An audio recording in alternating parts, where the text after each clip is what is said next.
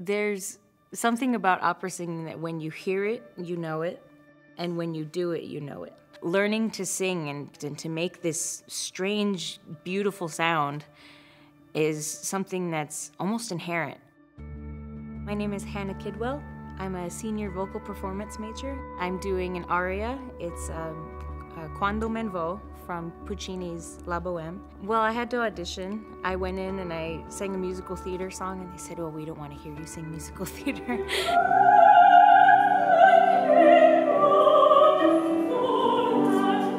I'm basically a normal student, and then I have that extra aspect of performance, always. It's never a non-performing day for me.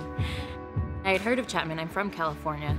I passed it on the street a few times and I said, I'll never go there, it's too fancy.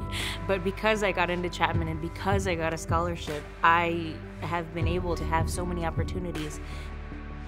I did Music Academy of the West, and I was able to compete in the competition, and I won.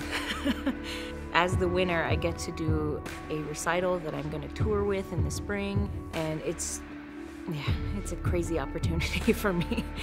Everything that I have as a student, as a performer, I owe to Chapman.